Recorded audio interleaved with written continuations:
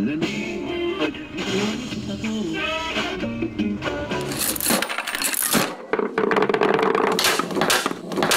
to Foosball Radio.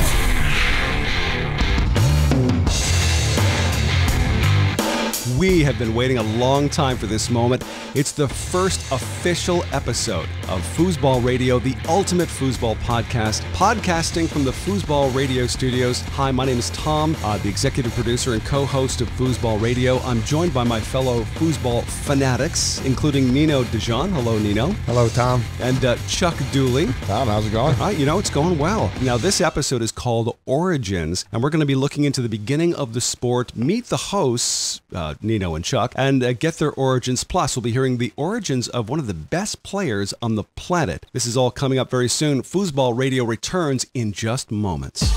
Foosball Radio, the ultimate foosball podcast.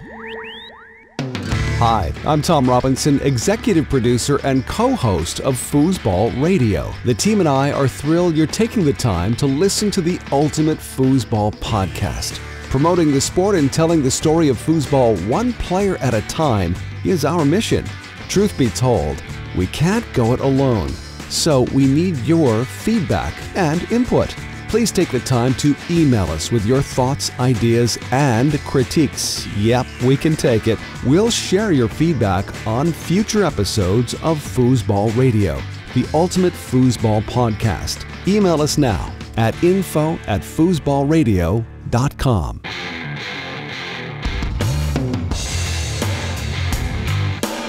We are back and ready to launch into the first official episode of Foosball Radio. And thank you so much for joining us. We're looking forward to lots and lots of episodes to come. Now, let's meet our hosts. First, let's talk to Nino DiJohn. Now, Nino, you've been at this foosball thing, this foosball sport, and it is a sport, by the way, for many, many years. Give me an idea. Where did it all start? It started when I was a young kid with my dad, and we were out fishing one day, and we went in for lunch. There was a foosball table there. Started playing, and that's where the hook. And you remember what kind of table that was? I want to say it was a Bonzini table.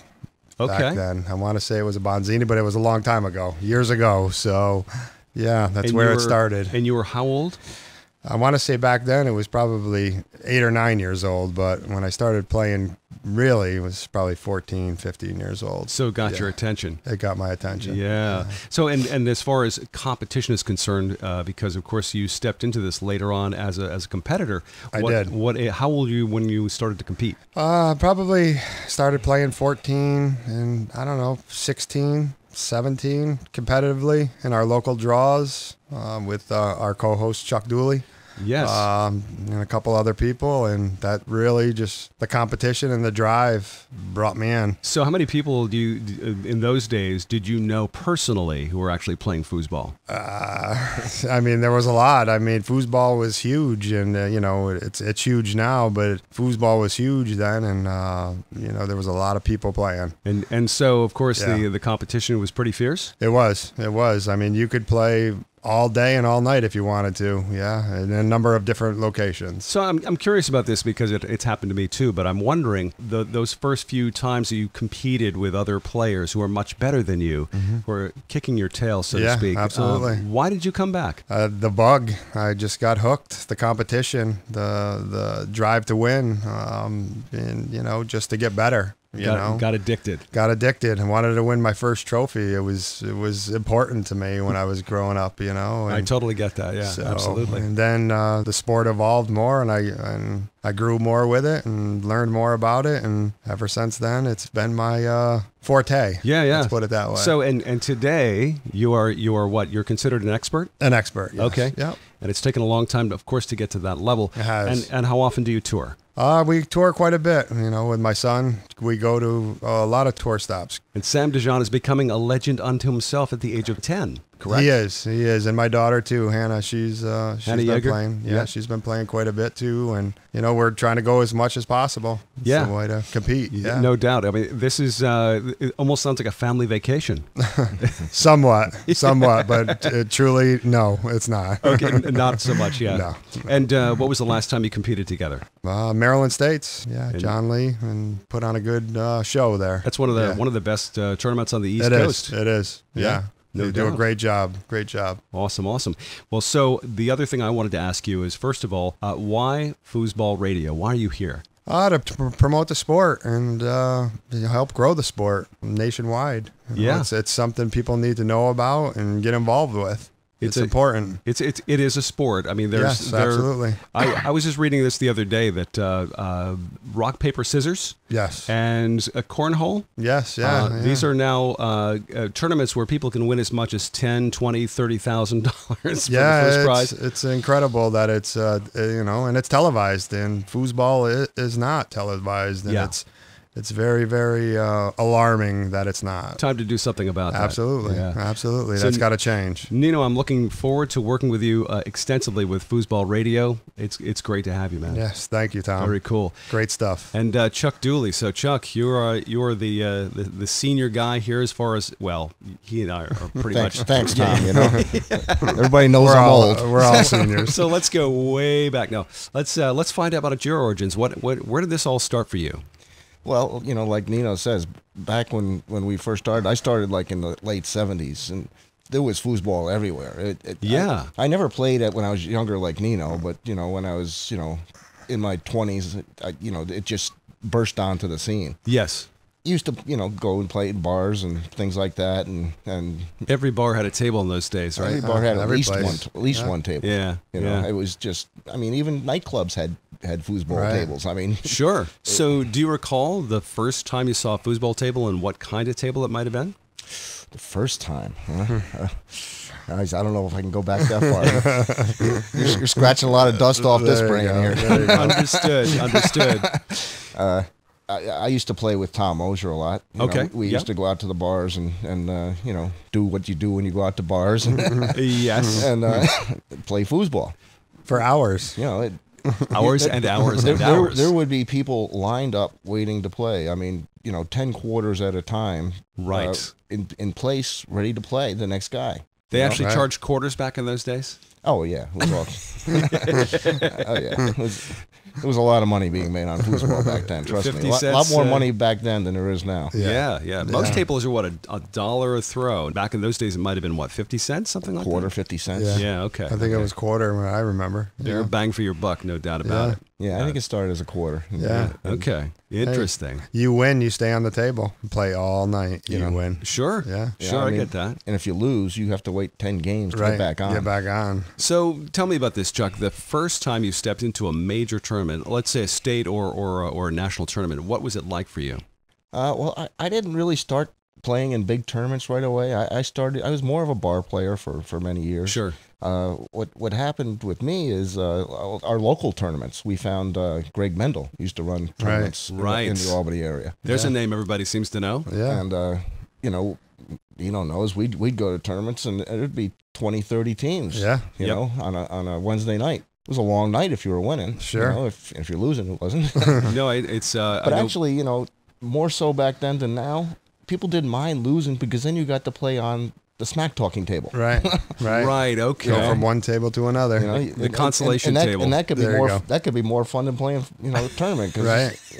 Because you could play constantly. Sure. You didn't have to wait for the next match. It was Understood. Talking smack and having fun and laughing. So was it Tornado in those days, or was it something else in those first tournaments you were playing? Well, actually, Tom, back when I first started, it was tournament soccer. Tournament soccer. Yeah. Okay. Yeah. They were the ones that really made foosball. I gotcha. Foosball had been around for a long, long time, but it wasn't out in popular places. Sure. Okay. Understood. Tournament soccer made it popular. Lee Prepard, who was the guy that ran it, and they started in 1973. 73. Yeah.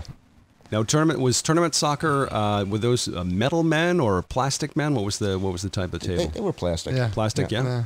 They had like screw-in bearings. I mean, real ball bearings, Sure. and they get clogged up. And people were bringing like pledge and stuff to Clean everything up. Grease up the rods. Pledge. Instead of silicone. And, your local furniture cleaner. That's what we're bringing. That's things have changed, huh?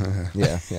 And then they got huge. They had a $250,000 table. $250,000. Okay. And that what that denoted was that they had a $250,000 tour. Right. Okay. Oh, I never knew what that meant. Yeah. Okay. Okay. So that year that they had the $250,000 table, they gave away $250,000 on the tour. Like in a year. In a year. And then the next year, they had the $500,000. I don't know if it was exactly a year, but it was close. Right. Okay. Right. You They were know? giving away Corvettes. You know? Cars. Yeah, They had- cars. People won Porsches. Yeah. Yeah. That's astounding. You know? And then they had the $1 million table, Okay. which means they're giving away $1 million.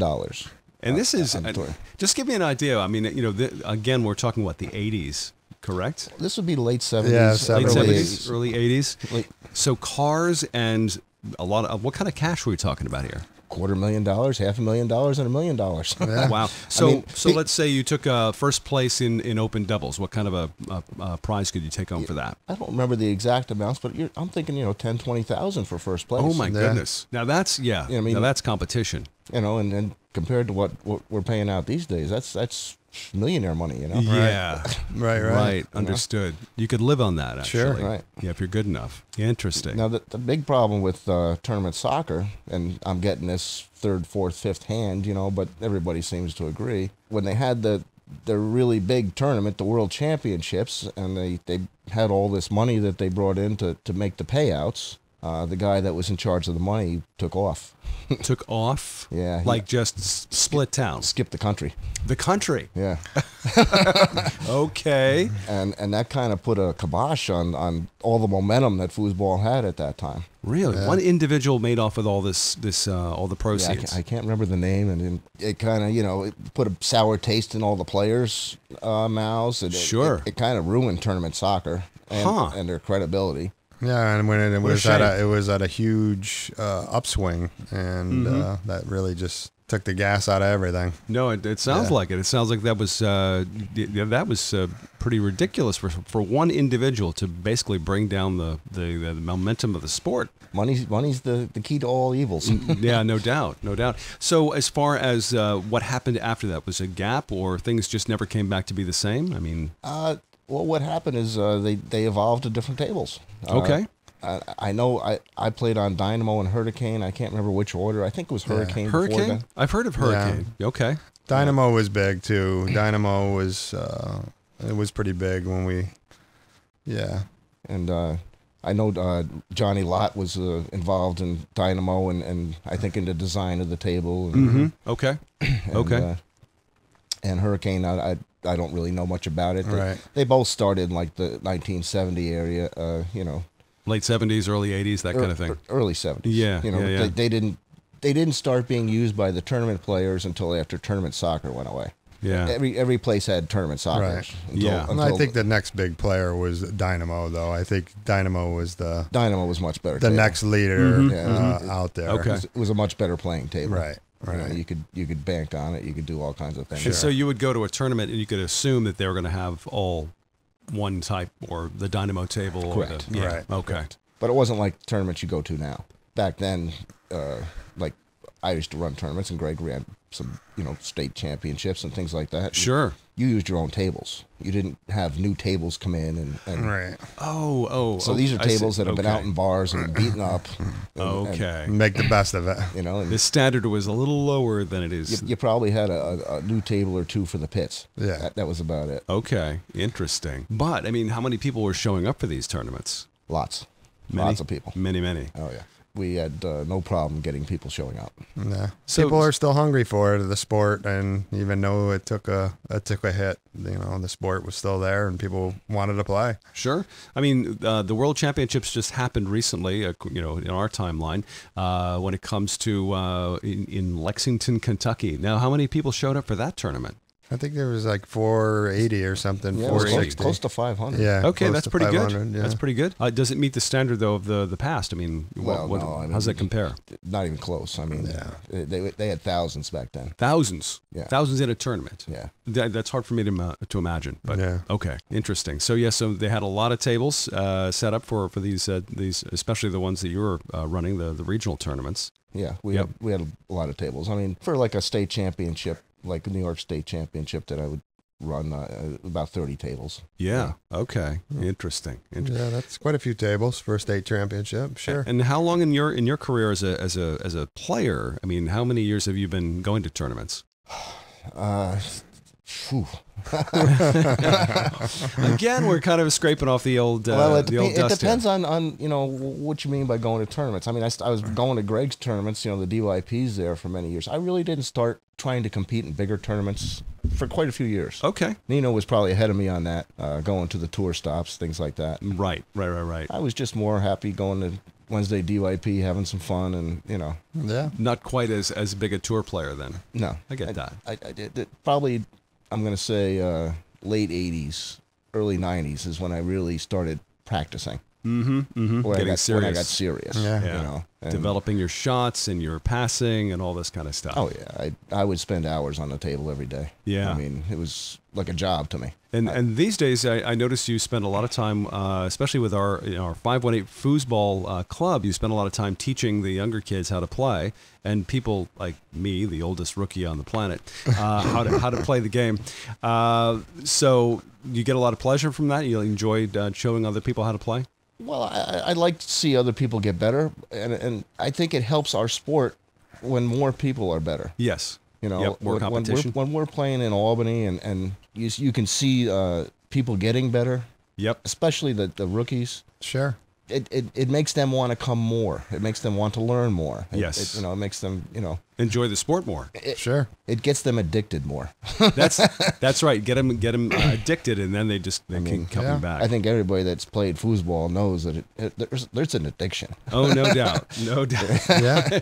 Good point. When you're playing, especially in tournament setting. I mean, beating somebody is it's like a drug. Sure. You want to do it again and again and again. Yep. No doubt. Dominate the table and keep doing it. So here's a question I've got for you. And I asked this for Nino as well. Why Foosball Radio? Why are you here?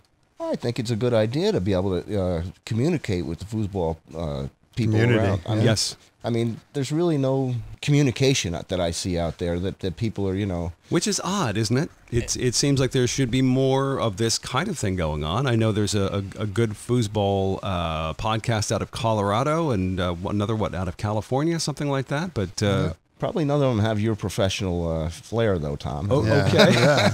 Absolutely. So hopefully that'll make ours stick around a little longer. Well, let's hope so. I'm looking forward to many episodes with both you guys. I think this is going to be awesome. It's funny because the title Foosball Radio kind of came out of an organic combination of the two things that I have most passion for in life. Foosball and radio. And just to give you a quick background to myself, I've been in the radio industry for 3 decades, and now I'm a voice actor. So these days, I want to talk about foosball. So, Tom, what's it like being in radio all your life? Think about that. I mean, all your life you've been around radio. Yeah, I mean, it's. I was 12 or 13. I knew what I was going to do for a living. Really, that early? Yeah, 12 or 13. What was the deciding factor? That's interesting. I used to listen. I was born in upstate New York. Late at night, I used to listen to a radio station out of Chicago, Super CFL. It was an AM station. And at night, when the sun went down, you could pick up radio stations all over the country. So I would sit there by myself at the age of 12, listening to this amazing radio station out of Chicago. And I thought, man, that is the thing. That's the life. I got to do that. So that's what I ended up doing. Wow. I'll bet you probably interviewed quite a few people in your career. I've had a couple. Yeah, there's been. I mean, if I don't know, I don't want to speak to the old guys here, but come on, we're old. There's a lot of us old people out there. Spill it. Let's see. Well, I can give you a couple of highlights. Roger Daltrey nice. of the Who. Yeah, my favorite band. Yeah. Oh man, he was the nicest person too. Really, really friendly. Yeah. Let's see. John Lodge of the Moody Blues. Graham Nash of Crosby, Stills, Nash. Aretha Franklin was one, and that's actually an interesting piece because she was on her tour bus when she was speaking to me live on the air, And I got her a little upset, but I pissed her off. So rest in peace. Yes, yeah, great lady and wonderful talent, but she was not very happy with me, and she kept calling me Gary. So you probably weren't too happy with her, right? Well, you got to accept that sometimes it happens like this, and they go through so many interviews, sometimes in a day, they don't remember one person from another. There was occasions when I get to meet people, that I worshipped as a kid. Yeah. First person I met in person, who was, in fact, I interviewed and they played live in the studio. Joey Molland of a band called Badfinger. They were on the Beatles Apple label in the early 70s and had some pretty big records. I remember them. Yeah, and Joey was the surviving member of the band when he came through to play with his entourage, his group. Boy, it was just a treat because I had all their records as a kid to talk to somebody like that. But that was the first of quite a few, I was backstage at remember the Starlight Music Theater? Oh yeah. That was in Latham, Theater and around. Latham, New York. Yeah, there was a lot of shows we used to host and have to go out and introduce the band, and so I was there for a double bill one night with Warren Zevon and Eddie Money. Nice. There you go. So we're backstage. I showed up with a few people from the radio station, and there was no one back there in the backstage area when we first got there, except for this one guy who was just standing off in the corner, looked like a roadie, just a guy waiting to help out. And he had a long braided, like a ponytail, kind of rough looking guy. So we're just standing around talking amongst ourselves, and I looked over and I glanced over this guy again. I realized, oh my goodness, that is Warren Zevon. So I walked over very carefully and said, "Hi, Warren. I'd like to introduce myself. My name is Tom. We're going to be introducing the show tonight. Listen, I'm a huge fan, and I had no idea you were staying." He's like, "Oh, hey, don't worry about it. I've been on tour for the last couple of months, and this is a really cool place, and I'm really looking for." And so, really nice guy. So we started talking. As we're chatting, Eddie Money and his entourage came bursting through the side stage door. Now, his persona was completely different. He was, shall we say, loud. And he had never met Warren. And he noticed us talking, and he came over and he wrapped his arms around Warren, like gave him a bear hug. And Warren did the best he could to be polite and nice to the guy, but Eddie was just a little too much. Let's put it that way. Overbearing. Yeah. A little bit. So later on, as we were talking to Eddie Money, one of the guys brought a record and had asked Eddie to sign it. And so Eddie takes the record and goes, "Hey, I know this record. That was my third rehab." So there's a lot of rehab in rock and roll. But very gracious, very nice guy. But he was completely different type of personality. And the one thing that I do remember most about that night is talking to Warren and bumming a smoke from Warren Zevon. What did he smoke? Go down into the memory books right there. Remember Vantage cigarettes? Oh my God! Vantage. Yeah, he smoked Vantage. Yeah. So I bet you got tons of stories you could tell. Oh yeah, I'm sure. A couple, yeah. Maybe we'll get into a few of those along the way here. But this whole idea of Foosball Radio and being with you guys. First of all, I am so honored to be with you, and at the same time get a chance to play with you guys every week in the 518 Foosball Club. This is a great organization. It's been around since 1985. It's had a few incarnations, but it's been around for a while. It's been pretty constant. Sure. Okay, yeah. No, it's. I got to ask you, Tom. Yeah. What got you into foosball? Oh well, pizza. Pizza. Pizza usually doesn't. Pizza does it. No, it's. I still remember the night showing up at the local pizzeria, the Italian Kitchen in Oneonta, New York. Showing up on a winter night at the age of 14 because I would always get together with my friends there and play pinball. And they had a $6 million man pinball machine in the corner of the pizzeria, and we'd go there and play. So we get there one night, and I got there first before everybody else. And I realized after I got my slices, sitting down, I look over for the pinball machine. I got my quarters. There's no pinball machine. It's gone. And in its place is this thing, this table. I'm like, what is this? So one of the brothers who ran the place, Tony, what is this thing? He goes, "Oh, that's foosball, man." Now, when is this? Go give us a year. I would say 1974. 74. 74. So you got started way back. Yeah. So he said, "Hey, listen, Big Tom." He called me Big Tom. Hey, Big Tom, you stick around, and I'll show you how to play this. It's called foosball, man, or table soccer, or whatever he called it. And lo and behold, it turned out it was a Bonzini table, which to me it meant nothing. But Bonzini. So, that night my buddies showed up and we hung out, and Tony and the guys, his brothers, played foosball with us, and killed us. Of course, they were actually from Italy, and they knew what they were doing. And you get an Italian on a Bonzini. Oof. Oh my goodness, they're fast and unforgiving, and they just had so much fun beating us up on the table. So, but little by little, we'd come back, to have pizza, several nights a week, and all of a sudden, we're playing this game all the time. And then it drags you in. Yeah, it sucks you in, right? And some of the guys were getting really good at playing up front, and I enjoyed playing defense. And one of my buddies from high school, we ended up sneaking into a local club, a bar. Of course, in those days, drinking age was 18. So we snuck into this local bar. It was a big place, and they had 4 Bonzini tables. And so we'd go in there and clean up against the college kids who were attending school in our town, and I mean just dominating them because we had been playing since we were in our early teens. So we drank for free most of the time. That's always a good side effect. Yep. That's a plus. But that was 19. I stopped playing in 1979, 1980 because I had discovered women. That'll do it. Yeah. I think a lot of foosball players have taken breaks. Exactly. A lot of it have been women and child related. Yeah. There you go. No, and it wasn't until I met you guys at the 518 Foosball Club in 2011. Right after my last big radio gig, I was looking for something to occupy my time and found you guys through a neighbor, and have not left since. Well, we're glad to have you, Tom. Yeah, thank you.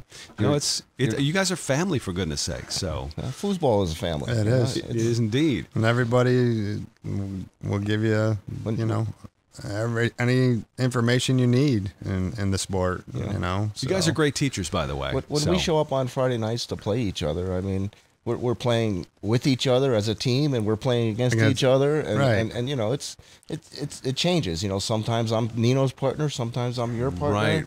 Right. Sometimes I hate Nino, sometimes I hate you. The love-hate relationship that we have. That's what family is, though, right?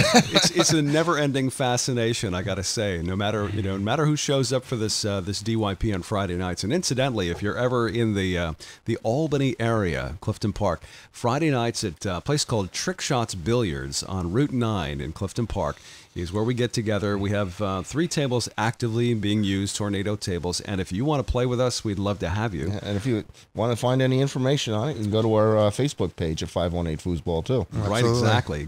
We'd love to have you come there. play. In fact, we've got a tournament coming up this season. It's during Thanksgiving weekend. It's our Turkey Day Smashdown.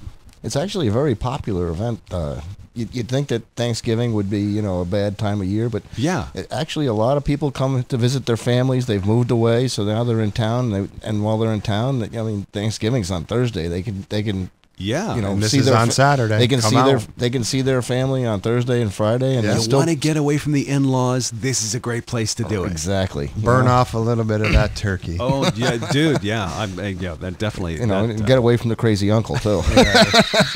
Yeah. You can only talk about the football game for so long. Exactly. And hey, bring the family if you want. If you want to play, bring the kids. Our events are very family friendly. We have lots of kids and everything in between. Old people like me, and me.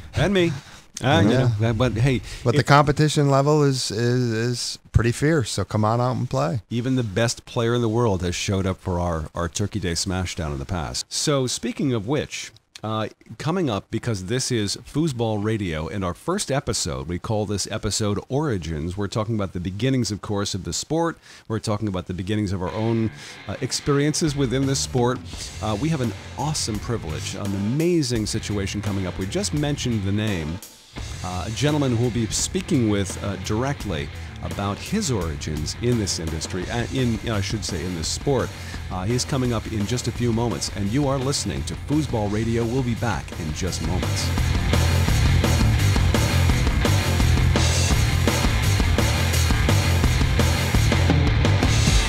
Foosball Radio, the ultimate foosball podcast. Hey there, it's Tom Robinson, executive producer and co-host of Foosball Radio, the ultimate foosball podcast. We truly hope you're enjoying the fruits of our labor. We are doing this because of the love and passion for the sport. Speaking of which, we're now offering a limited number of sponsor slots. Tailored to your foosball-based business, we can make you a member of our team. For more information on how to sponsor Foosball Radio, contact us at info@foosballradio.com. Let's work together to build foosball and the passion for the sport. That's info@foosballradio.com.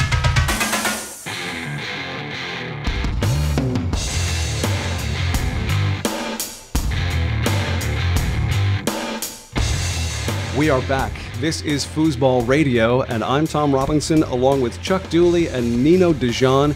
This is our first episode. It's called Origins, and in this first episode, we are incredibly privileged, and I know I've been teasing you guys for a while about this, but we have the #1 foosball player in the world in front of our microphone for our first episode, Tony Spredeman. Tony, thank you for being here today. Thanks for having me. Yeah, man, I gotta say, because this is the Origins episode, all of us are very curious. What was the first time you saw a foosball table? Well, I'm actually a second-generation player. My dad was an expert level player in the 70s on the tournament soccer tour. So I actually grew up with a table in the house. However, I didn't take to it immediately. Basically, I grew up with a table in the house, but I didn't play till around 1995 or 96. Okay. And the first time I actually played was at a rec center. And I went to my local rec center after school, and because my dad had talked about foosball and everything, right, I was naturally drawn to it. So, you know, the other kids were playing pool and ping pong and, you know, whatever. So I went over to the foosball table, and I just took an interest in it, and I was naturally, you know, gifted as far as hand-eye coordination. Okay. And I just started beating the other kids at it, and they actually held a tournament, and I actually played the tournament and won and told my dad about it. Wow. But it was with the other kids. It's not like it was an actual tournament. Right. With, Sure, you know. sure. But so I came home, told my dad, and he was super excited. He was like, "Foos," you know, and he told me all the old stories about how he used to hitchhike from tournament to tournament. I'm originally from Milwaukee, Wisconsin, and he would hitchhike from, you know, Milwaukee to Portland, Milwaukee to Seattle, all for these tournaments. He was at the Playboy Club for the Playboy Club. For the tournament in Chicago. That's intense. So he really did a full-on tour, you know, hitchhiking it, you know, in style. So That's amazing. yeah. So it was Amazing. the fact that I was able to connect with him on something, you know, really drew me in, because I'm really close with my dad, and it was just something that we can do together. And, you know, I was like happy that he was happy that I was playing, you know. So it was really pretty cool. So what age was that when you started? That was around, I was about 10 years old. And then I didn't play my first tournament until I was about 11. And that was, I saw my first tournament in Madison, Wisconsin. It was in 1996, Wisconsin State. And I actually wasn't allowed to play in it. Why? It was a league championship, and it was 21 and up. So I walked into the ballroom, and I got to see all of the tables lit up. Mm-hmm. And it was actually an interesting tournament, because it was right around the time Striker was out, and Johnny Lott was promoting the Striker table. So it was half Tornado, half Striker. So I was going to ask you what tables you were using. Yeah, and you actually had to flip a coin to see which table you wanted to play on, and then flip another coin for ball and side. No doubt. So like the lower rated players would actually pick striker because they'd think they'd have a chance against a better player on a foreign table. Sure. So that was my first introduction to an actual tournament, and I got to play one shortly after that. 96 Illinois State. It was at Liberty Lanes in Carpentersville, Illinois, and I got a 4th place beginner doubles trophy, and I still have it till this day. That's awesome. Yeah, that's awesome. Those first trophies are the best. That's when I truly loved playing. Yeah, I know when I was starting out, and I was just starting. That all I wanted was that trophy. Yeah. I looked at it and I'm like, I gotta win that. I gotta practice so I can win that trophy. And I had certain goals as a kid. It's like first, I got a trophy. Then I wanted to win, a tournament, and then of course everybody wants a jacket, know, and then I wanted to win. Once you get a jacket, then it's like the next level. You move up to expert, or whatever. But one of my main goals was for years was to get on an Inside Foos video, and I remember I was like, it was I think about 2000 or so. I made my first video and I lost, so I'm like, and I lost. So my next goal after that was like, well, now I got to make the video and win, and it's so you just have small goals to keep you going and to keep succeeding and give something to shoot for, That's great. So when you first started playing foosball competitively, what was the competition like in those days? I mean, it was actually pretty damn tough. I mean, there was a lot of players back then. Yes. And it's not like it was in the 70s, but we're talking mid 90s, and there was, mid 90s, and there was still. Well, I just noticed that, we were looking at the 96 Worlds that ESPN did. Right. Yeah. They had 4,000 people at that tournament. I don't know if that was accurate. That's what they said. That's what it said. That's what they said. I actually find it hard to believe. Yeah. Point is that there was definitely more players back then. I don't know the exact numbers. I mean, I was 11 years old, but was there an individual that you said to yourself, that's the guy, that's the woman I got to beat in order to say I've made something of myself? Is there an individual? Well, it's funny because I have a few players that I really looked up to that I kind of emulated and wanted to be like, but I also wanted to beat them as well. But one of them is Tommy Atkinson. Tommy Atkinson was the one player that stood out to me that had 100% fire.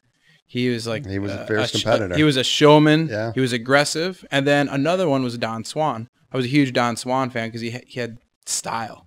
Like he had an awesome style, real unique kind of style of play. And so looking back, I could actually see similarities. I'm like a hybrid between both of them. I'm pretty aggressive like Tommy. I'm definitely not as mean as Tommy was.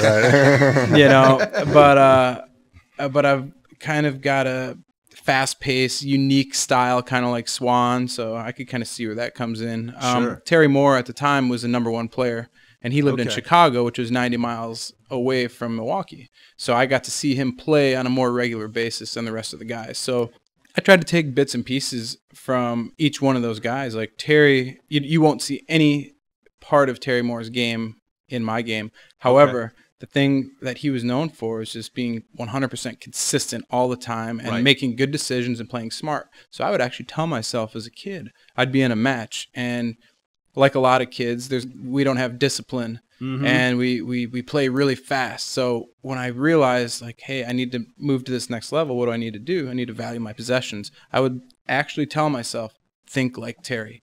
Yeah. Think like Terry. And that would go through my brain. I would tell myself, anytime I felt myself going, trying to play really fast, that would be one thing I said it in my brain over and over. And so even though you can't see any similarities like that, I tried to take a little piece of his discipline and incorporate it in my game. And so I actually tried I love the way Terry played, and I tried to actually, do a brush pass and stuff like he did, but it takes so much patience. Oh, and it's funny because when I started, I started with a far wall tic-tac because I was too short to see the near wall. So I would do a wall pass on the near wall, but I couldn't see if I actually caught it. Right. Because I didn't use a stool or a box or anything like that. So as I grew, everyone was like, well, you got good, your ball control's good, but your 5-bar needs work. Why Terry Moore's the #1 player. and you have to be consistent. So they said, you need to do, if you want to be successful, you have to do a near wall brush, or you need to do a brush pass. So I actually moved to a near wall brush for about a year, and I won a couple of rookie titles with it, but I was bored out of my mind. I really, I know exactly what you're saying. You know, and a lot of people, if you look, in my opinion, you could see someone's personality coming out in the way that they play. Sure. You know, you express yourself through the way that you play. So it didn't feel like me. It wasn't me. And when you play, you want to have a good time. You want to have fun. And that's what it's about. So when did you first recognize you had your own style? I don't know if it was something I really recognized. It's just something that came naturally. Right, just happened. Yeah. Yeah, I didn't say, "Oh, I'm doing this to be different. I want to be an individual." That was never the case. Right. It was what felt right to me and what I enjoyed doing, and that's how I enjoyed playing foosball. So now here's the thing that, and we've been talking about this a bit too, is there is an international scene when it comes to foosball. So from your perspective in your career, when was the first time you stepped out of the United States and went to compete with people from the world? When was that? What was that like, and when did that happen? It had to be 2004. The ITSF World Championships. And this was actually before they did team events. It was an individual competition. And I qualified at the 2004 Nationals, I believe. And it was held in St. Vincent, Italy, in the north of Milan, in the, I believe they call it the Valle d'Aosta.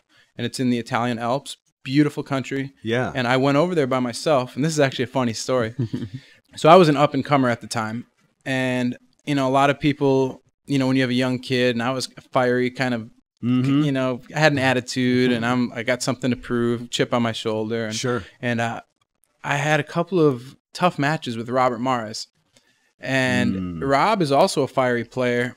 And Billy Pappas and I were playing doubles, and Rob, you know, muttered some stuff under his breath, and we were like, "Man, this guy's an asshole," you know. You know, we didn't. And so we got off on a really bad foot. So Rob and I were the two American players that qualified at the World Championships that year, and I show up to the tournament like, okay, we got your room comped, we got everything, you know, your flight, they reimbursed me, and they go, okay, well, you know, and they go, oh yeah, and by the way, you're rooming with the other American player, Rob Mares, and I'm going, oh, you know, like I got a room with this guy, you know? So I actually had to room with Rob Mares, and it was actually a really important lesson because I really didn't like him, but I only knew him through foosball. Right. Okay. Right. So this particular weekend, I got to know Rob Mares as a person opposed to a foosball player. And it was a really important lesson, the fact that I learned to separate foosball and personal relationships. And I really got to see that he was an awesome dude, and we've been like best buddies ever since. We realized like we're into the same music, and so it was really a good life lesson for me. Made a connection that you didn't have before. Exactly. So it was good for me because I was fairly young, you know. Yeah. And foosball was the only thing I cared about. Right. But now I learned that there's people. You know, I try to be as much of a robot and as possible on the table, but there's people. You know, the actual person behind all of it. So it was really cool. But back to the actual competition. It was in the Valle d'Aosta, northern Italy, and never touched a different foosball table in my life. I've only played Tornado. Had no idea what to expect, and it was a super humbling experience in the fact that, you know, it opened my eyes to the different styles of play, and I didn't know any better back then. I was like, I actually played really well for never touching another table. And you have to realize that I play a different style than everybody on Tornado. Well, that Tornado style doesn't translate to the other tables. So I can't tic-tac the way that I do on the other tables. So I actually had to do a brush pass, which is completely out of my comfort zone. This is what stepping into competition and never touching that table before. Ever. Never even seen them. Wow. And what table was that? Back then, the official tables were Tornado, Garlando, Roberto Sport, Bonzini, and then it was actually Euro Soccer, made by Jupiter, which is a Belgian table, and it's an amazing table, really cool, but complete different style. And I ended up finishing third third in the world on all these other tables that I've never played, and I beat a few of the top players. I beat Rob Atha. Wow. I beat Gilles Perrin on Garlando. I beat him, who's a top Swiss player and one of the best guys out there. But I didn't know any better. I was just being aggressive. Like sure. I didn't really play the traditional style that those guys would play on their tables. Right. And I remember I ended up losing to Federico on Bonzini. That was an interesting... Federico Collignon. Yeah. I lost to him on Bonzini, and I'd never seen a Bonzini before. And I looked at it, and I go, what the hell is this thing? I had, it was really, really tough on me. But at first... I was kind of like bitter and like this thing sucks. But as time went on, I learned to open my eyes a little bit, and I said, okay, instead of just being upset at the table and saying, oh, this thing sucks compared to Tornado, right? I watched the French players, and I watched how they played on it, and it's not a Tornado, so you can't treat it like a Tornado. So you need to do what works on that style, and I adapted and. I really learned to understand it, and I really began to like it. And I had one. I've got a Bonzini, and I've had one for a while, and I love playing on it. I think it's a blast. So it's funny. I had the reverse experience because at the age of 14, I was playing at a pizzeria on a Bonzini. I'd never seen anything before that, and Bonzini was all I played right through college. And then went away from the sport and came back in with Tornado, and I thought it was clunky. Yeah. Kind of like, what is real this? Blocky and heavy. Yeah. The handles are big. So sure. Yeah. Total change. How many, out of curiosity, competitors were in Italy at that World Cup? That one was a qualifier only. Oh, okay. So I don't know if there, it was top 32 or something like that. Gotcha. So yeah, it wasn't a huge turnout. It was an invitation only, and it was actually really cool because we walked down to the foosball hall, and someone said that there's another tournament going on down the street. I'm like, well, what do you mean? This is the World Championships. Why would there be any other foosball tournament going on? At the same time. At the exact same time in this little town. It was a tiny town. And, we take a walk around the corner. There is the Italian championship going on. And, they play a different style. They call it al volo. And we went over and watched the Italian guys playing their style, and it was insane. They don't stop the ball. No. It was crazy. I mean, these guys are sweating. They're like playing no shirts and stuff. And is that where they throw the ball in there? Yeah, they throw the ball in, and they have a different set of rules, and they jar the hell out of the table, and the tables are turning sideways and do it, 180s and 360s. But here's the best part: is we looked, they're playing for cars. First place is like two Fiats. Wow. Yeah, they're playing for cars. So I'm like, holy cow, I had no idea, Yeah. So it was a total eye opener going over there and seeing that foosball isn't just limited to, the United States and to just one table. So. And how many times have you been to other countries to play? Have you kept track? I have not kept track. Yeah. It's somewhere in the 20 I'm probably somewhere around 20, 25 different countries, and then overall visits, it's got to be 30 to 50. I have no idea. Any favorites? Yeah, I actually love I love Costa Rica because of the people.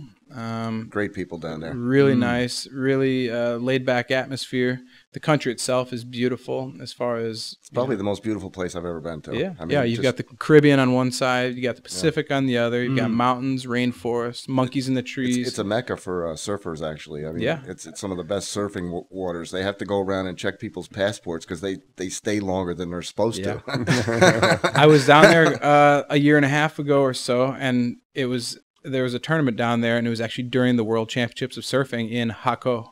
And it was going on during the foosball tournament. Wow. So we ended up going afterwards, and the surf was, really rough and big waves and stuff. So it was pretty cool. But that was great. I've had a few interesting trips. My favorite European city had to be, I really liked Prague. But I've also visited, I've been through Taiwan and China. And, nice, yeah. I've been to Malaysia a handful of times. Now, were you just in Afghanistan for the troops? Yep. That was a whole nother. That wasn't even a tournament. Right. That was a amazing experience. I actually got invited by the German army to a NATO base to go to Mazar-e Sharif, Afghanistan. Wow. So it was the German army that invited you? I was actually invited by the Germans because foosball is huge in Germany. Yes. Right. And just a part of their culture. So it was essentially like a USO type thing. Like you go over there and you do, support the troops and give them something to do and break up the monotony of military life. So they invited me over, and it was a NATO base. So there was American troops as well. So I got to meet all of the American guys, and we would go around the base to each section. Like for instance, we went to the Air Force, and the German Air Force has their own rec area with their own table. So we'd go, me and the junior world champion Raphael Hampel. Yeah. He was also there with me, and we would do just promos and demos and play with the guys. And so we would go to the Air Force, the telecommunications sector. We went to there's a radio station there, and we went and played. And every one of these places have their own foosball table. No doubt. Like they love it. Like the troops loved it. That's great. And the tables that we played on were called the Beast. And the Beast is The Beast is a table made by Ulrich Sport, which is the official table of the P4P Tour in Germany. Huh. Which that's coming up shortly too, correct?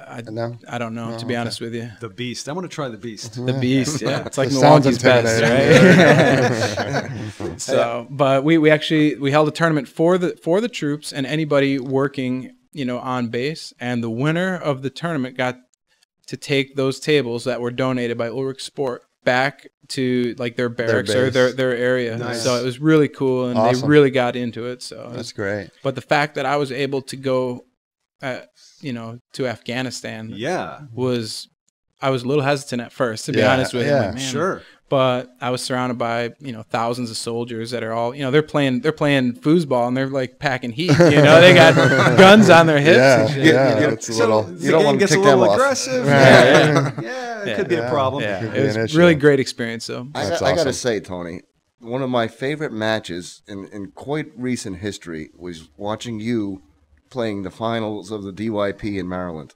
with Braden, with Braden Jones. Braden Jones, 7 years old, right? Yeah.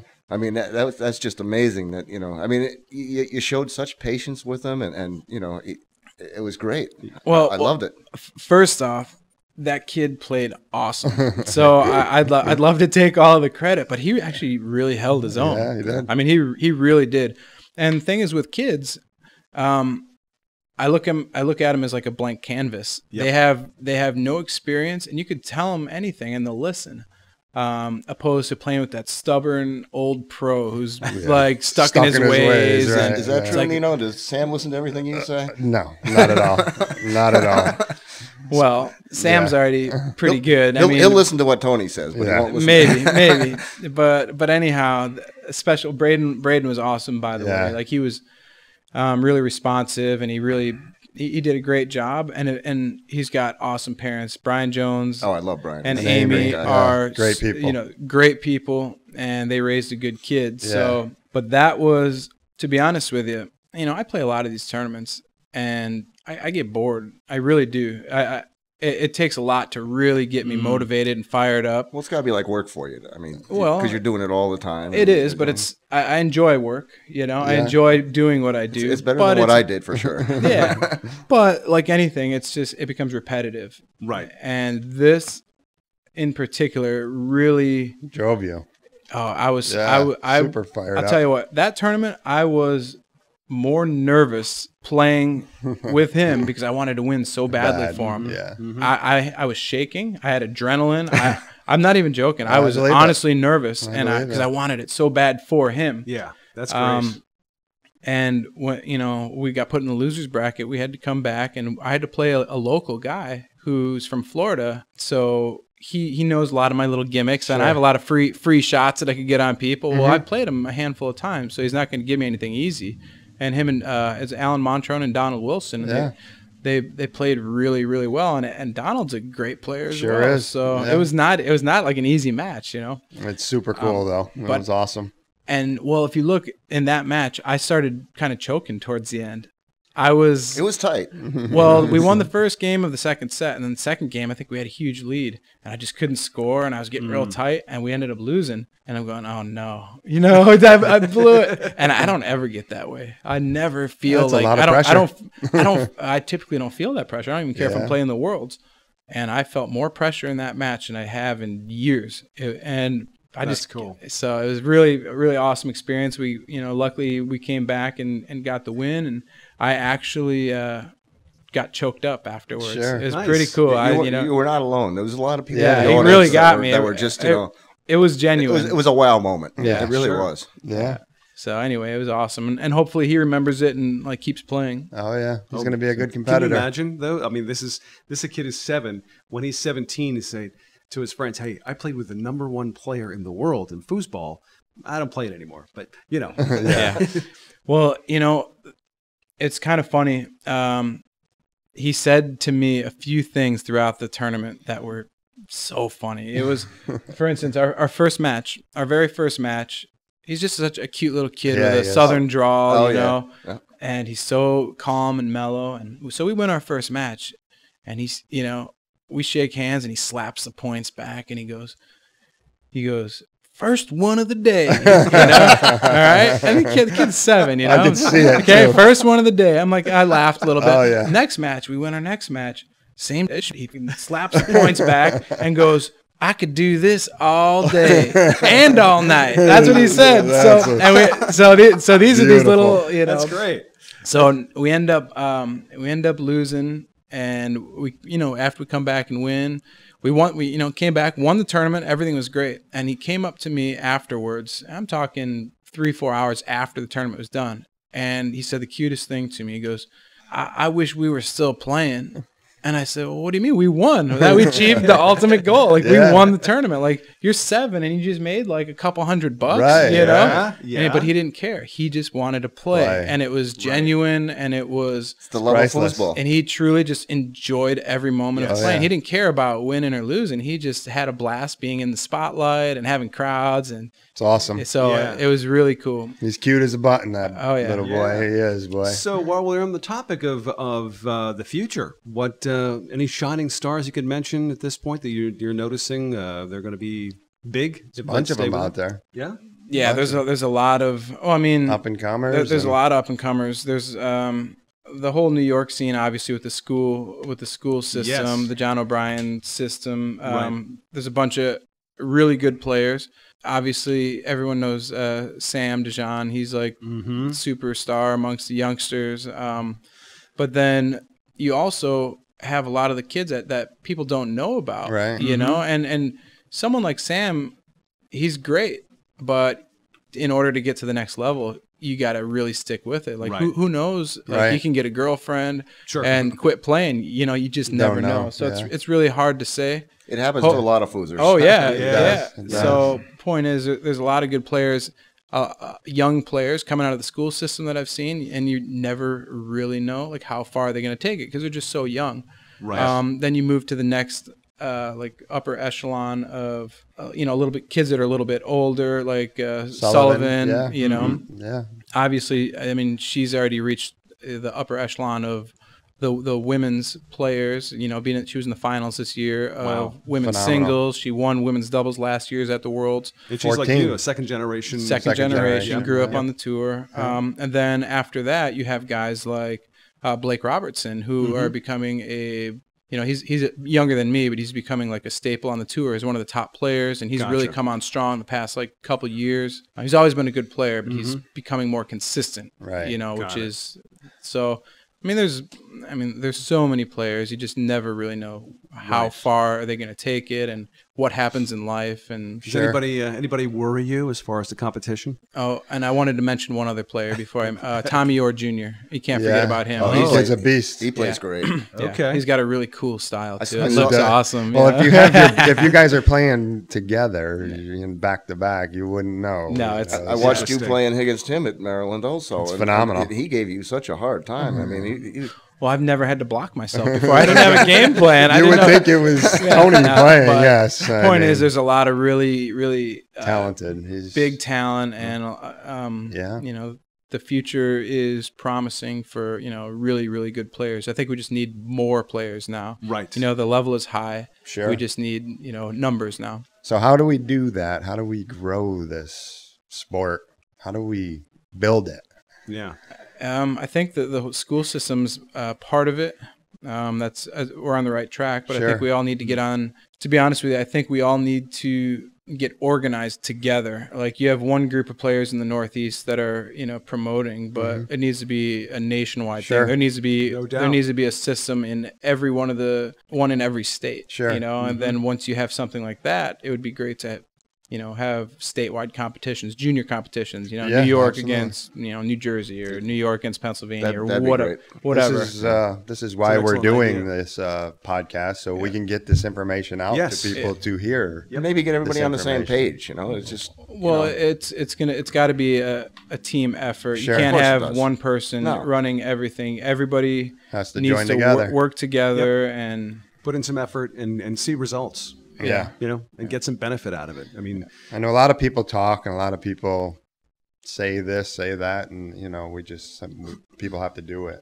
Yeah, and I think you'll need help from the table manufacturer as well. Yes. I would like to see Tornado or Warrior, for that matter, really get involved. And you think about a Tornado foosball table, you're paying $1,600 for a table. They keep going up. Right. It keeps going up, and an average family can't just afford to drop close to a couple $1,000s on a foosball table. Very true. So I'd like to see Tornado do something like Warriors, find something affordable for for the average recreational player. They did just build a table for the juniors, for the schools, but that's still $700. $700. In my opinion, they need to be in the $400 to $500 price range. Sure, I mean people are going to go to Sears and buy one of those tables because it's affordable. Right. Exactly. But the fact that they even made the attempt to make a recreational model is, I think that's a step in the right direction. Sure. No, it seems to me, especially when it comes to being competitive, stepping into the sport and walking into, let's say, a DYP on a Friday night in any given town across this country, you're going to find some pretty astounding players. Now, what do we do about the folks that are just stepping in and going, oh my goodness, I am never going to be as good as these people? How do we keep their interest? How do we keep them coming back?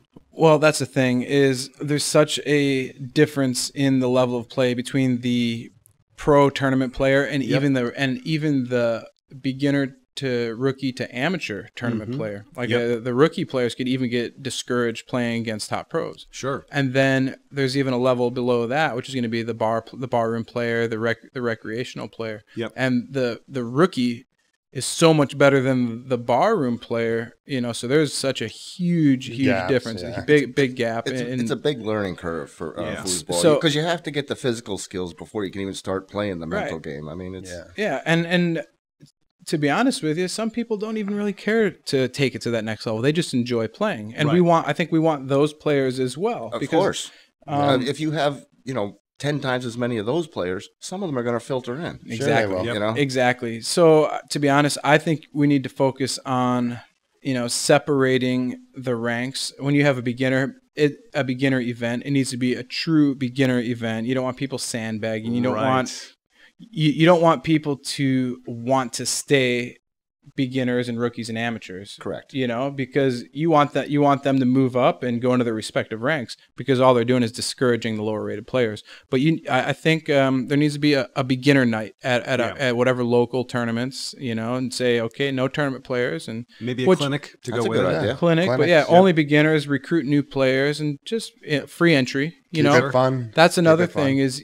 In my opinion, you have to have free entry for beginner. You don't, put in a trophy, for them or we whatever. do that at our draw. Actually, the first few times you come, you don't pay. There's no reason a beginner or junior should be paying to enter. It's like these things are expensive enough. Oh, parents can't afford to send their kids, all day and pay the prices that we're paying. Yeah, it's and we do it because we love it. But I mean, it's also a huge expense. So it's why it took my dad and I. It took me until 2003 to get to my first World Championships. I wanted to go every year, but I mean, it was always in Dallas, and we just couldn't afford it. You know, 2 entry fees, 2 flights. You know, hotel for 5. You know, at $100 and some odd a night for six nights. It's pricey. It's thousands. I've been hearing these stories from Nino for a while now. He's he's got Sam and Hannah. I'm on my third job now just to support this sport. Kyler tagging along. So if you're listening to this podcast, keep in mind that Nino is in desperate need of support. We're going to start a GoFundMe. No, we're good. We got to support the youth, and the parents come first. That's all there is to it. So first of all, Tony, I got to thank you so much for being here. One thing I want to ask you before we wrap this up. First of all, Foosball Radio is something that we're very proud of so far, even though this is the first episode. Where do you see something like this going? Give us some advice. What would you like to hear us do? I honestly haven't put too much thought into it, but one, I think just unifying the players and being a voice amongst all the players, where we can talk about current issues, whether they're good, whether they're bad. I think it's really important to get it out there, to get it out there and let everybody be heard. I mean, there's so many possibilities when you know, once you have the audience, you can do so many things. For instance, call in with questions to pro players.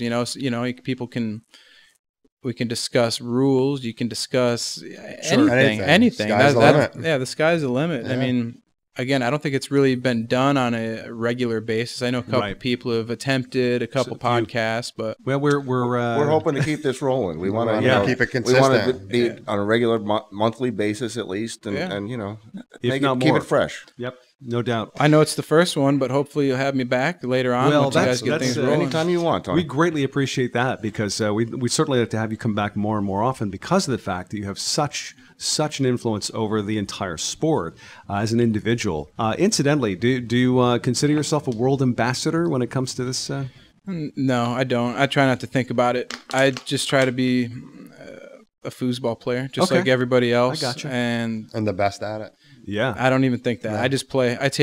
I go into a tournament and play one match at a time, and I show up to my matches on time. I don't want special treatment, and I try and no entourage. I'm here to play just like everybody else, and because I just love to play, so I don't try not to think about those things. Well, now, Tony, we recently purchased grips from you.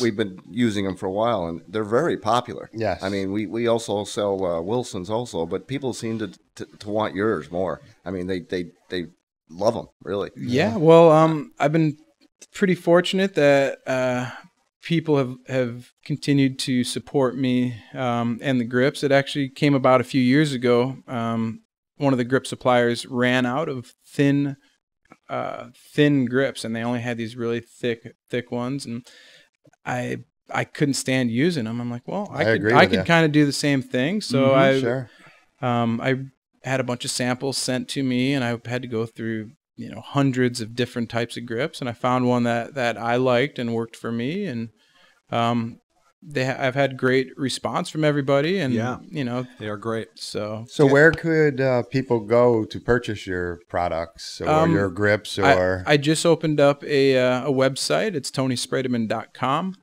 Great. And there's a small store that's still kind of under construction, and I've got some other merchandise on there that I'm working on. But the grips are for sale on there, and I imagine you're going to do T-shirts and stuff like that also. Yeah, I've done a few T-shirts in the past, but I'm working on a few new designs right now. So currently the stock is sold out, but in the next few weeks I should have some new stuff up there. So everybody should expect for it to be replenished. And it'll check the site. Yeah, make check sure, it out. Grips are definitely for sale on the site, and I typically ship during the week because I'm at tournaments all the time. So I try to get shipped Tuesdays, Wednesdays. So if they don't get to you right away, I apologize. But I am on the road, and I'm a one-man show. We understand. Foosball player / business guy. That's right. Yeah, I'm just trying to get by doing what I love. So beautiful. It's what we all love. Right. Yeah. That is the truth, and we are so grateful for you being with us today. This is an absolute honor talking to you, and just celebrating with us our first episode of Foosball Radio. We'll send you an advance copy. How's that sound? That sounds good. I'm honored that you chose me to be on the show, and I wish you the best of luck. It was an easy choice, Tony. Yeah, it was. Yeah. Thank you very much. Appreciate it, guys. Thank you. Good luck this weekend. Thank you.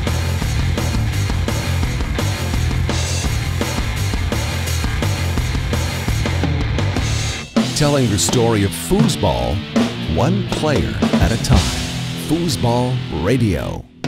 Hi, I'm Tom Robinson, executive producer and co-host of Foosball Radio. The team and I are thrilled you're taking the time to listen to the ultimate foosball podcast. Promoting the sport and telling the story of foosball one player at a time is our mission.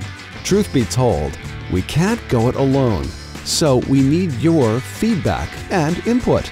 Please take the time to email us with your thoughts, ideas, and critiques. Yep, we can take it. We'll share your feedback on future episodes of Foosball Radio, the ultimate foosball podcast. Email us now at info@foosballradio.com.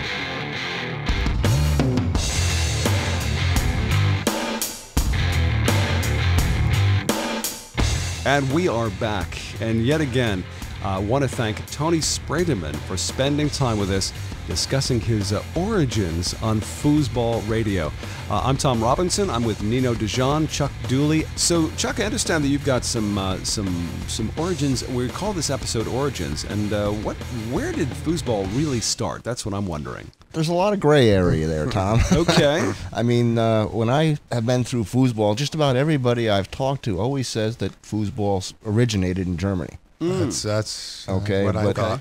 But when I looked up some facts here from the World Table Soccer Almanac, which is written by Johnny Lott and Kathy Brainerd. That's the official word.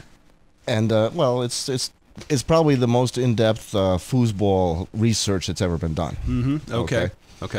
And they looked for all the patents and everything like that. And even they say, just because they couldn't find the patent on something doesn't mean that wasn't first or because a lot of people didn't get patents back then. And, right. And a lot of these patents might have been lost. There was a couple of world wars in between. Okay, that things got lost then. But anyway, here's what I found. Tell us, Chuck. Do we get a drum roll for this? Of course. Okay. The first patent was actually in the United Kingdom. In interesting. 1890. There's actually hardly any German patents for a long, long time. 1890? Really? 1890, yes. Wow. Interesting. And that's dinosaur age. And that doesn't even mean that the table was built. It just means they got a patent. So what do they call it? There was no name. It doesn't even tell what the patent was for. Interesting. But what I did find was that France really was probably the foreleader in foosball.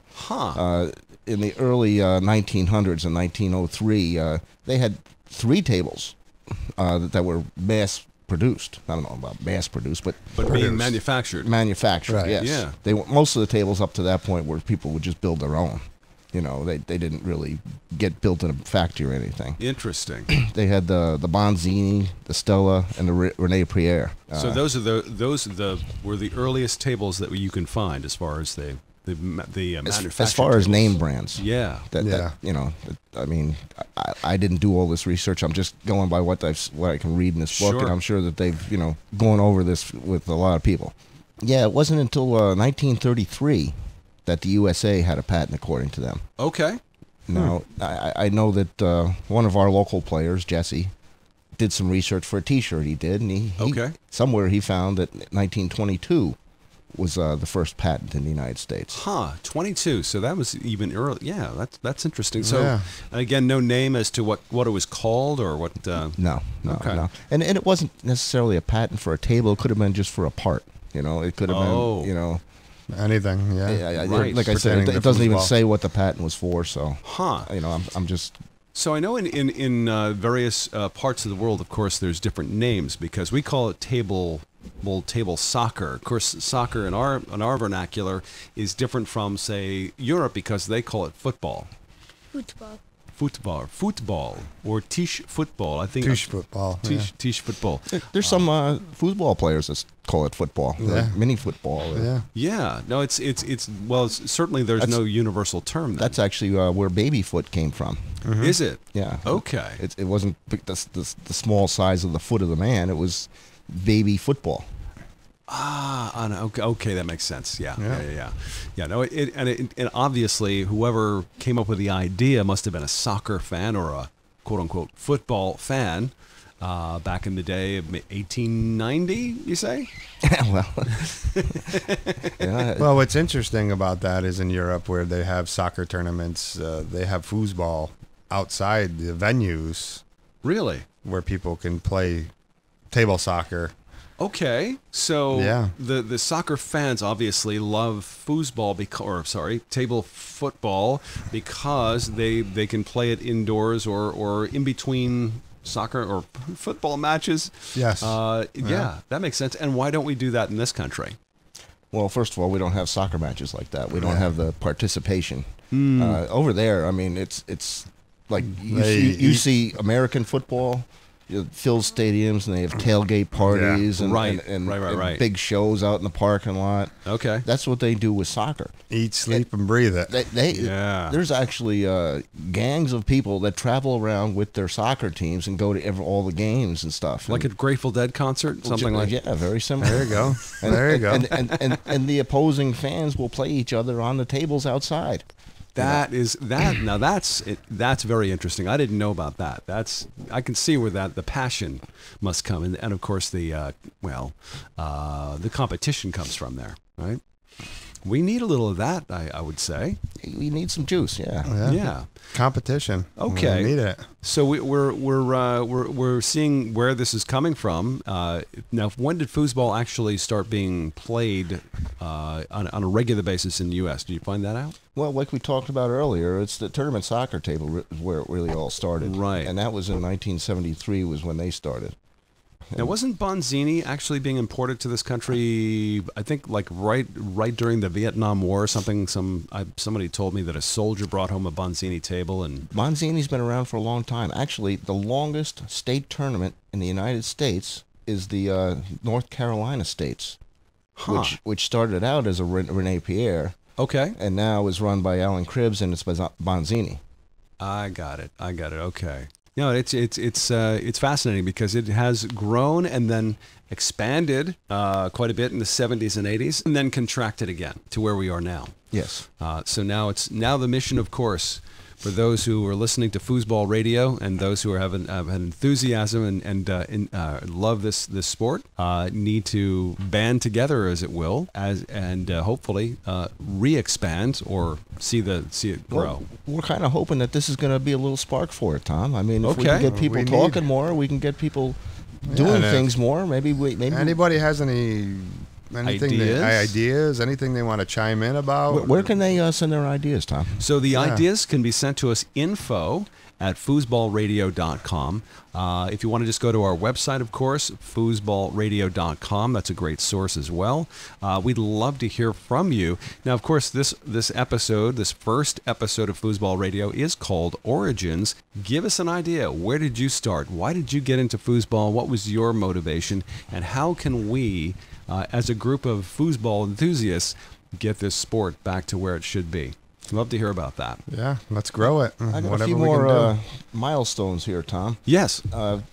TS, like I said, was started by Lee Prepard in 1973. Dynamo started in 1970, but I guess in 1982, Johnny Lott came on and they redesigned the table. Okay. And that made it a more playable table, the way the style of play that people were using. Understood. Hurricane was invented in 1969, I'm sorry. That's all right. We'll let you slide on that one, man. Chuck. We'll hold you to it, but that's okay. Yeah. Tornado started in 1971. 71. It wasn't popular though anywhere outside of Texas. It was built by a Texas guy and a couple of guys actually, Bob Hayes and Bob Furr. Mm-hmm. And they had a big route in Dallas and Houston, but really it didn't go anywhere else away from there. Okay. Because everybody else was playing tournament soccer and then Dynamos, because that's where the money tournaments were. Right. But when Dynamo stopped doing tournaments, Tornado took over. Jumped in, and that's when they really got big. Yeah, they went throughout the country, and then even you talk to international players, they may not like the Tornado table the best, but they'll tell you it's the best table. Yeah, the best made, made table. Yeah. No, the limited amount of time I've spent playing on other tables, I've noticed that Tornado just has the best parts. They seem to have the most solid construction. Just seems to be, it stands up to competition more. Yeah, as a vendor, when I was vending tables, it was perfect because it just stands up, it lasts, Yeah. Those tables and bars take a lot of abuse. Oh, yeah. and the Tornado could handle it. It's literally the acid test. They stand up to it, yeah. Probably the last table to come on the scene is the Warrior table with Brendan Flaherty. Yeah. Okay. That started in 2003. That recently? Yeah. Okay, I had no idea. Now, there's also something called a fireball. Now, what is a fireball? Fireball is it's a Chinese table, actually. It's popular in Asia and China and that part of the world. Yeah, okay. that part of the world. We had some around the Albany area for a while, but they didn't seem to catch on. It's a good table. Don't get me wrong. I liked it. Yep. Just a different kind of play. Yeah, people, they get stuck in their ways. They don't want to change. I got that. Yeah. No, it seems this, especially this generation now, are being raised on Tornado, and that's where you start. That's kind of where you tend to stay. I mean, I can remember myself personally. When Dynamo went away, and Tornado became the table that everybody was playing tournaments on. Yep. I almost quit. Interesting. I mean, because everything that I was doing on Dynamo didn't transfer. Right. I was doing a lot of banks and things like that, and you get on Tornado, and it was like I felt like a fool. Too different. Yeah. Well, there's one thing I do notice about as a casual observer when it comes to the Tornado players, there seems to be a lot more strategy involved. It's not just spray and pray or just hit the ball as hard as you can. It's more of a much more deliberate, very calculated kind of play. Yeah, they call that Texas style foosball, actually. Yeah, Texas style. That's where the origins of that is. The Texas style. Yeah, they were the first ones to really set the ball up and have a plan, get a passing series, things like that. I mean, in the beginning, a lot of people would just like the Italians right now. They don't move the ball around. They don't pass it. They throw it on the table and hack away. Just hit it. Wherever that ball lands, you're hitting at it. Right. Okay. Kind of like roller ball would be. Whereas with a lot of the Tornado players, they're setting the ball up on the 5-bar, doing passing series, and very methodical about it. Same thing with their shots. Precision. There's precision and much more challenging too. Yeah, much more patient. Right. Sure, is really what it is. It's patience. Yeah, and the basic rules, of course, include the amount of time you can keep possession of the ball. Let's say. Well, that's where those time limits came from, actually. Okay. Because these guys would set the ball up like on their 5-bar and not move it, and just wait for you to do something, and then they would pass it through. Okay. So now they made a rule that you had to hit 2 guys before you could pass it. Yes. Right? Then there was guys that they would take the next advantage. They would just bounce it off the wall 50 times until you came off it. Right. And then they would do their wall pass. Okay, so that's where the rules evolved. That's where they come up with the 3-wall rule. Okay. And there's a book of rules. Book of rules. We'll have to get that book of rules out and have it handy. All those rules came about because somebody figured out a way to get around it. Yeah. I get that completely, and I appreciate it now that I've started to play with people like yourselves. Why these rules exist? Of course, no spinning. But the other thing, of course, is how much time you're allowed to hold onto the ball in a certain part of the table. 15 seconds up front. 10 seconds on the 5-row? Correct. Yeah, I mean, this makes a whole new dimension, especially from a Bonzini player who is basically hit it as hard as he can and hope it goes in. But this is evolved. So what else can you share with us, Chuck? ISTF had their first World Cup in May of 2006. And ISTF is international. It's international. What is it? International Table Soccer Federation. Oh, cool. So it's a federation. Yes. Okay. Yep. Is it based in Europe or is it based in the U.S.? I think he's out of France. France. But the first major tournament they did was in Hamburg, Germany, though. Yes. Ah, okay.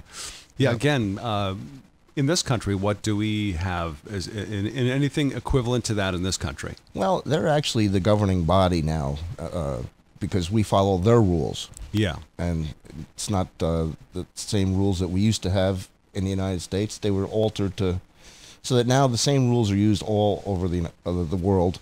Okay. On all the different tables. Which makes sense. Instead of having all these different tables have all these different rules, it's all been centralized and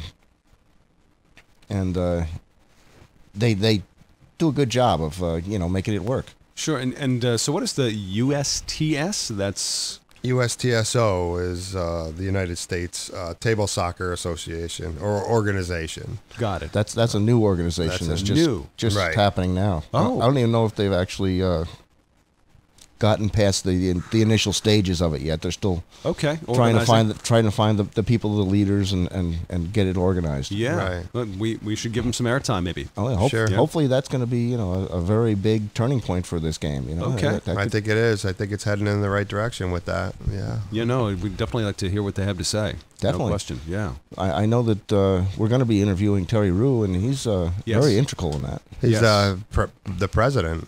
Is he the president? Yeah, he's the president. Well, there you go. So, all right. Hopefully we can get him on and get his insights on it. That would be awesome. That would be phenomenal. So, yeah, very cool. So where we're going with it. Yeah, where are we going, guys? Where are we going? What's next, Chuck? I'm kind of running out of stuff here, Tom. Well, what I meant to ask, maybe I should be more specific, is where do you guys want to go with this? What do you envision for Foosball Radio and what we're doing right now? I think what I envision is what we're doing. We're getting the word of foosball out to foosball players. Yes, sir. And hopefully to people that want to be foosball players, and we can get more people involved. And we want to hear from the foosball players and the wannabe foosball players, and what we can do or how we can get the word out there. And maybe we can motivate some people to start local tournaments. Sure. Or sure.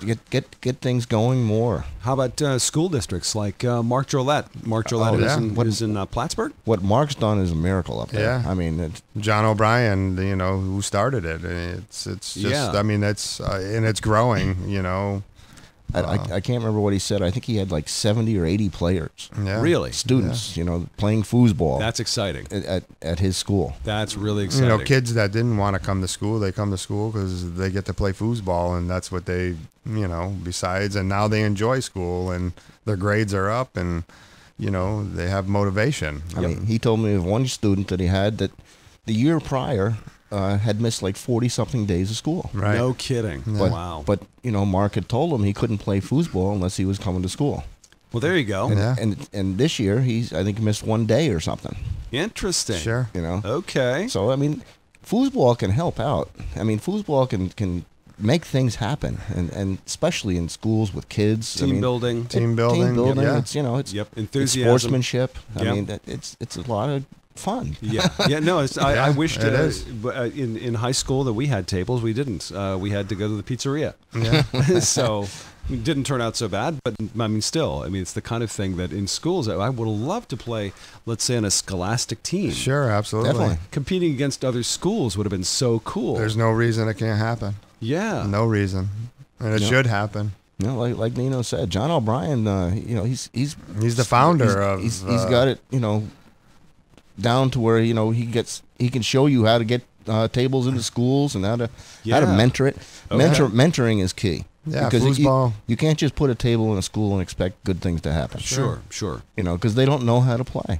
They need structure. They need to know how to play, Absolutely. what the rules are. And someone not to yell and scream, not to spin. How about an adult to go in and do some coaching? Yeah. There's a way to play the game, and it needs to be taught. Yeah. The right way.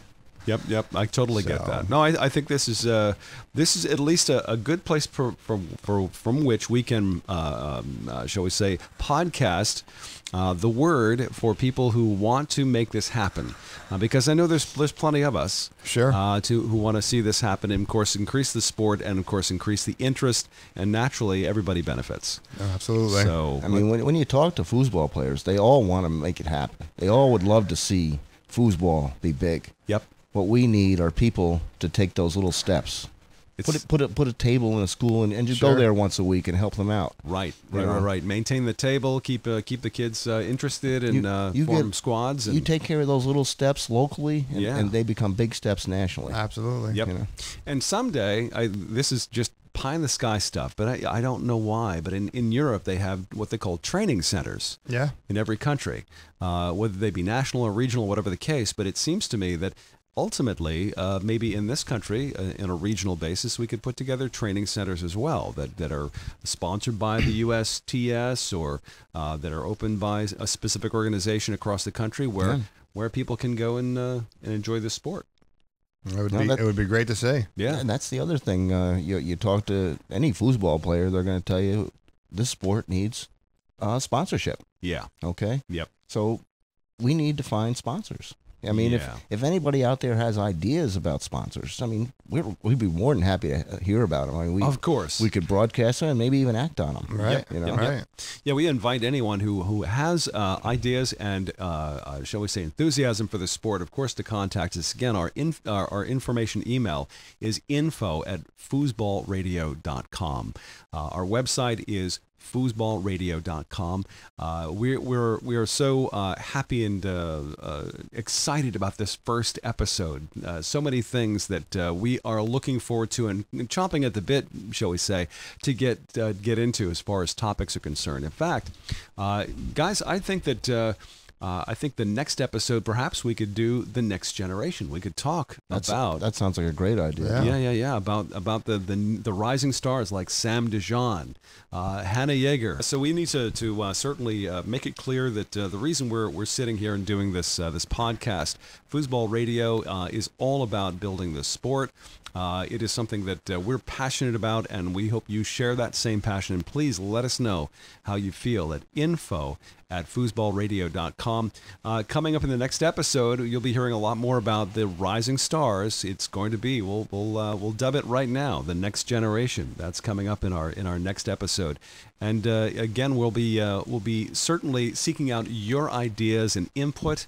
And even if you have some complaints about my voice, it's fine. You may contact us at info@foosballradio.com. My thanks to Nino DiJohn. Nino, any parting shots?